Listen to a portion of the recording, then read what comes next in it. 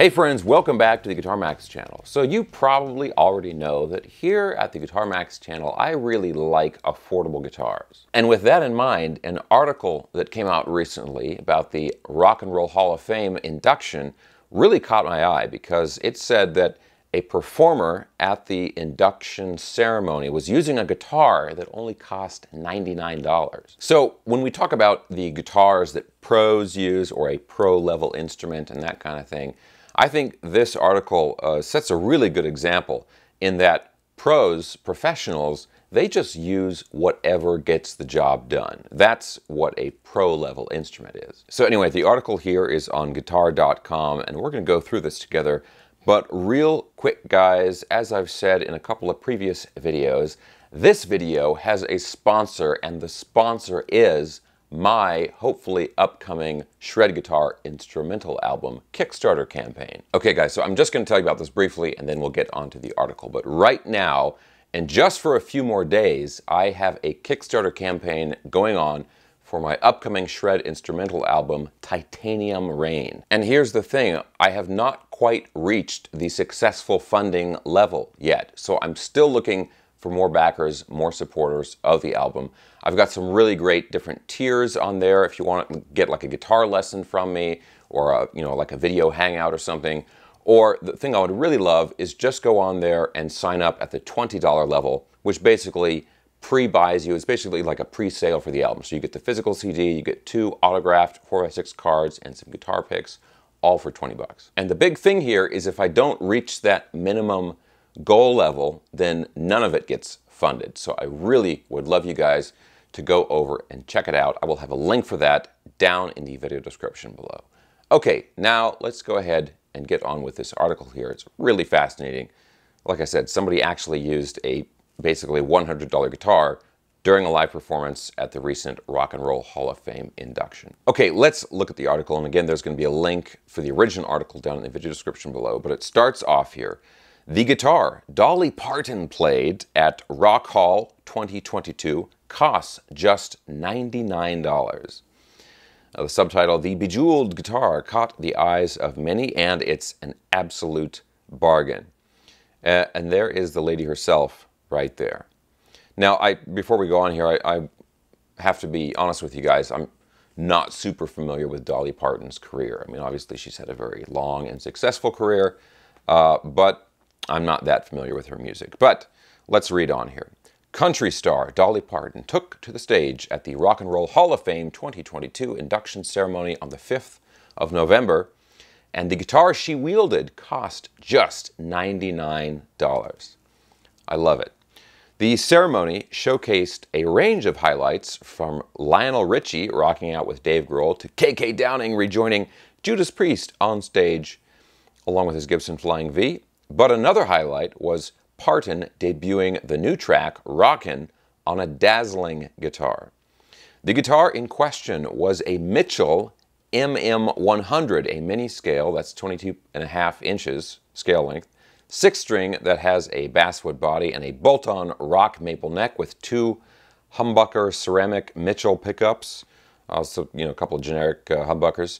It has a string-through body design, 24 frets, a reverse headstock, and controls for master volume, tone, and a 3-way switch.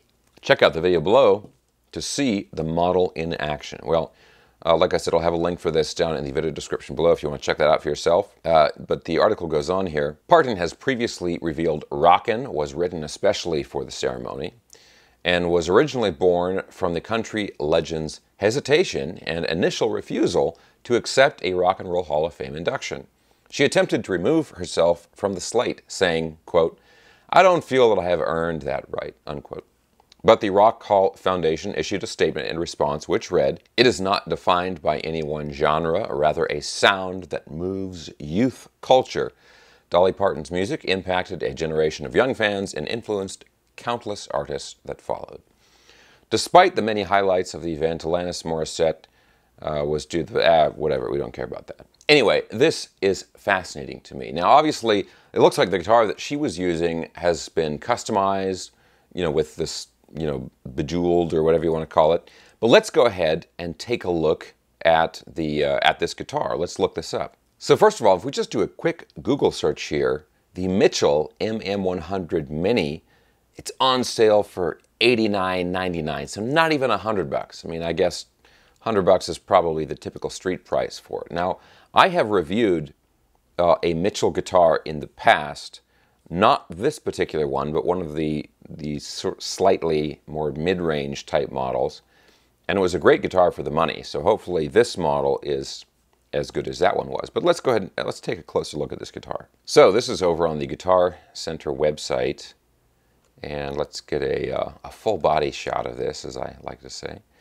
There is the guitar, and yeah, now that doesn't really look like a reverse headstock to me, like they said in the article, but we can forgive them for that. But yeah, 24 frets, 2 humbuckers, 3-way blade type switch, string through body design, pretty long upper horn there, which makes the guitar balance very well. And also this is a shorter scale instrument, 22.5 inches. So this is honestly, you know, this is not a slam against Dolly Parton or something, but this is typically an instrument that you would give to a young person or somebody who's very small, has very small hands. That's what, you know, short scale instruments are typically used for. So this might be somebody's first guitar or something like that. Yeah, looks like a pretty straightforward 24 fret budget rock machine. And look at this, at least over on on the Guitar Center website, 4 out of 5 with 64 reviews. So it seems like people really like this guitar, especially for the prices. So I gotta ask, does anybody out there own one of these guitars? And if you do, what do you think of it? Second to that would be, does anybody out there own a Mitchell guitar? So it doesn't have to be this one. And what do you think of that one? I've played quite a few of them, and some of them are really pretty nice. It's one of those companies where they don't necessarily make any super high-end guitars. I think the Mitchell range for the electric guitars tops out around $500 or $600 or something like that. But from what I can tell, they are well-made guitars and also very consistent in the manufacturing. Oh, and look at this. Even on a $100 guitar, it says right here, paraffin-dipped ceramic pickups. So they've, you know, wax potting these pickups, which is really good. And that is something that I would consider to be a sort of pro-level feature, right? Because when you're playing on stage, sometimes the stage volumes, you know, how loud it is on stage can be very, very loud. And if you don't have wax potted pickups, or for some other reason the pickups are prone to feedback, that's really a big problem. And it's something that would not be considered pro level because you can't really use it on a stage. But something like this, you could. And honestly, as a medium-sized YouTuber, I really just have to say here definitively, pro level is really just a marketing term.